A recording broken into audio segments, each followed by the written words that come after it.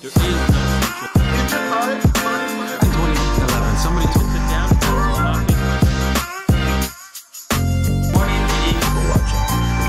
Bitcoin is very peaceful.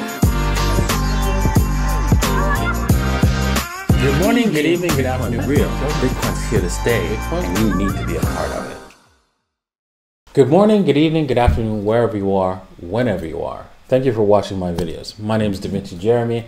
I'm here now living in Dubai. I used to live in Chile, but hey, I'm loving it here in Dubai. So today I want to show you guys how to buy and sell Bitcoin on a particular exchange called Bitstamp.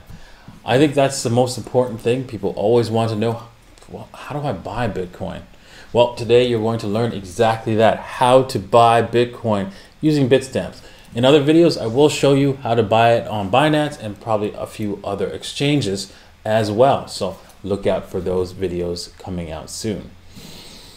Well, buying Bitcoin is, really a simple process, a lot simpler than you really think. And most people, when they tell you to buy Bitcoin, they try to tell you, hey, you need to take it from the exchange right away, right? You can't leave it there. You're going to lose all your money and scare you the pants off of you. And I did the exact same thing for quite a while. In fact, a funny story is I even paid this guy $1,000 in Bitcoin if he just took it off the exchange, because I was such a hardline. I took a hardline stance in taking possession of your Bitcoin. And whilst you should do that eventually, as a newbie, as a person who's new to cryptocurrencies, you should first leave it on the exchange.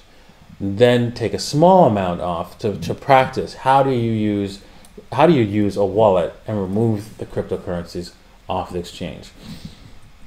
But for now, just buying it and leaving it there is fine. Don't have to worry about taking it off the exchange for just now.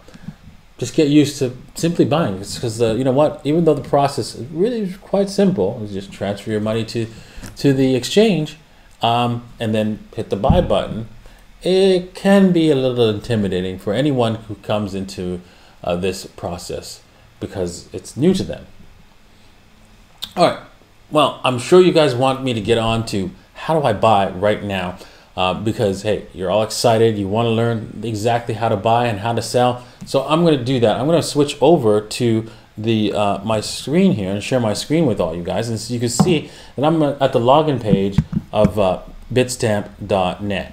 Now, at this login page, you should first register. If you don't have an account here, you have to register. And now the issue again with registration on this particular website is that you will have to provide KYC. Well, KYC information means you have to provide your identification and your address and quite a few other things, information that makes you feel like you're being probed. But hey, most exchanges are exactly like that. So here we're gonna log in,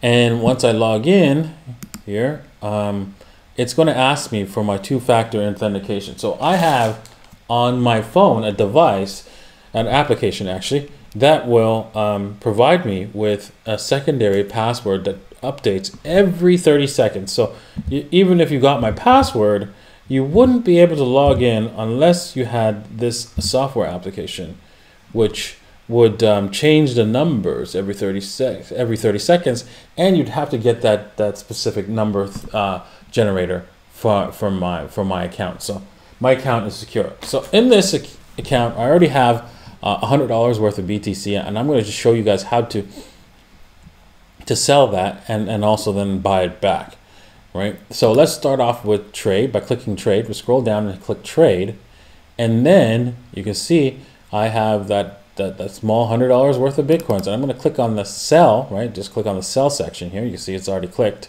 and then I'm going to copy this number, and I'm going to sell the whole thing, and let's paste it in here. There we go, paste, and there's a little space there, so I'm going to delete that space, and you can see that there's going to be a fee, right? I'm going to just move myself up. There we go.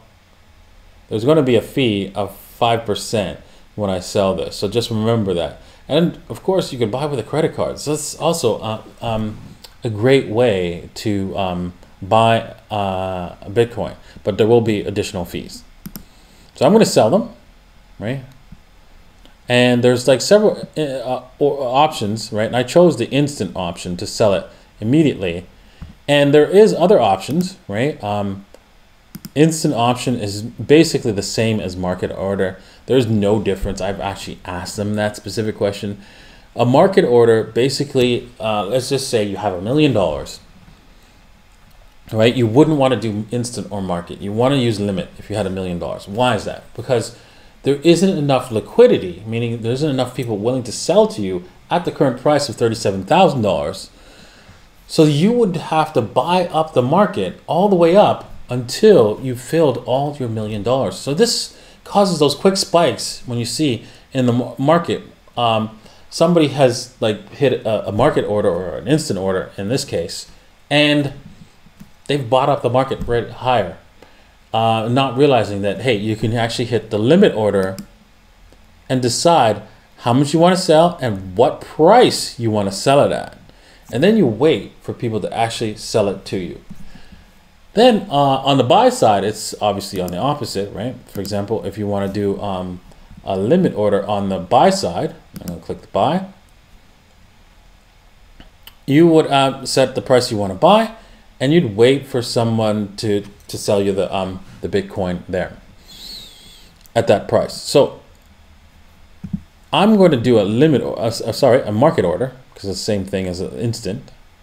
A little bit, this thing is a little scrolly away from me, but there we go, we got that. And I'm going to buy with everything I got. Market, right? How much you want to buy. Unfortunately, what I do, there it is. There's a 75%. Is there a 100% option there? I don't see one. I don't see a 100% option, which is kind of weird. It does, if I wanted to buy, spend all my Bitcoin, all my cash, I don't see an option of how much to do that. That's another downfall of Bitstamp. So I'm just going to hit the 75% and hit the buy, because let's just say you want to spend all your money. There should be an option to put, okay, 100% and how much do I get?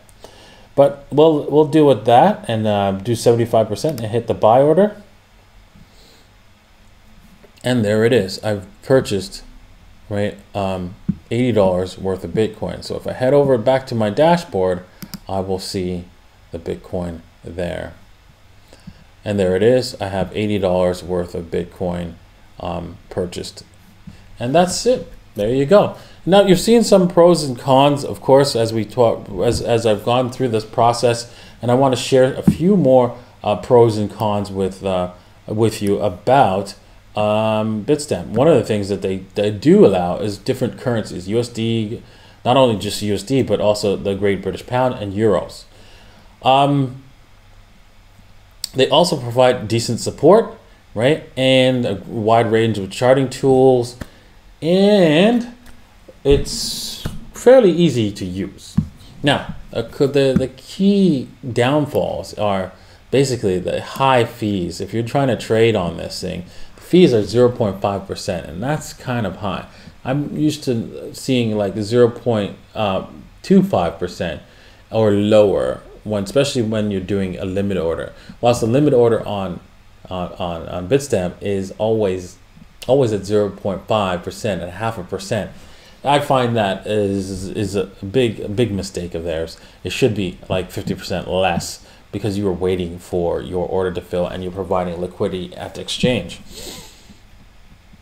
Now, also, which is common across the board, is international wire transfers take 2 to 5 business days, so you have to wait until you actually see the money before you see the money into your account.